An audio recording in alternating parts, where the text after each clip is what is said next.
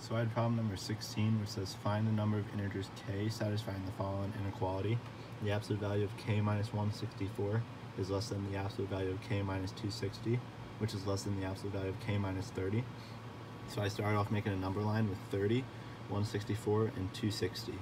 And I labeled these 1, 2, 3, and 4, the four cases.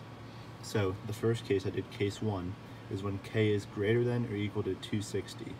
And so it ended up being k minus 164 is less than k minus 260, which is less than k minus 30. And it ends up being just negative 164 is less than negative 260, which is less than 30, which doesn't make sense. So that case 1 doesn't work. There's no integer k that can satisfy that. So that doesn't work. Case 2 is when k is in between 164 and 260, and k can equal 164. So you would get k minus 164 is less than 260 minus k, which is less than k minus 30.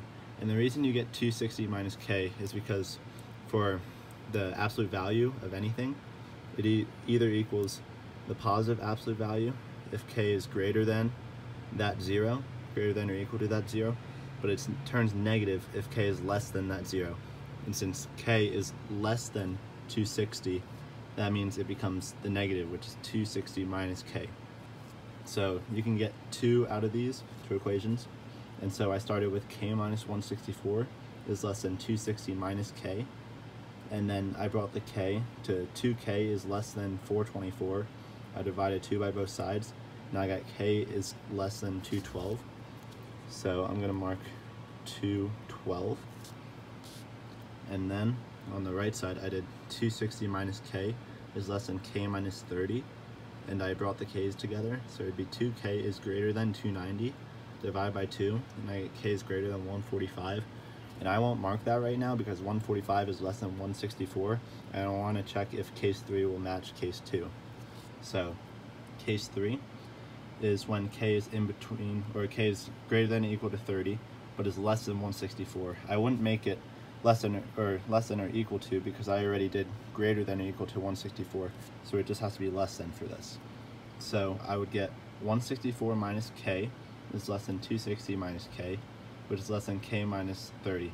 And you see that the k minus 164 became a 164 minus k, since k is less than 164 for this.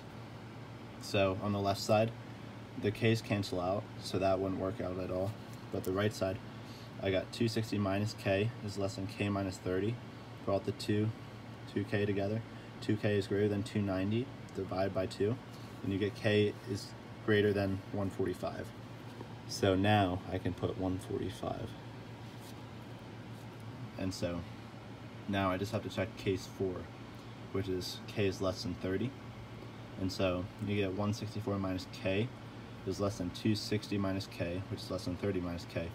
And that just means 164 is less than 260, which is less than 30. That obviously doesn't make sense. So we can tell by all of this, case 4 doesn't work. In between 30 and 145 doesn't work. 212 to 260 doesn't work. So you're just stuck with this zone right here. This is the possible values of k, and we have to check for that.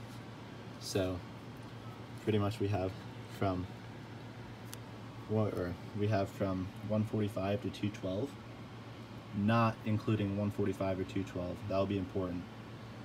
So I would end up doing 212 minus 145. I get 67, and I add 1 because we're counting integers, and we'd be forgetting an integer if we didn't add the 1.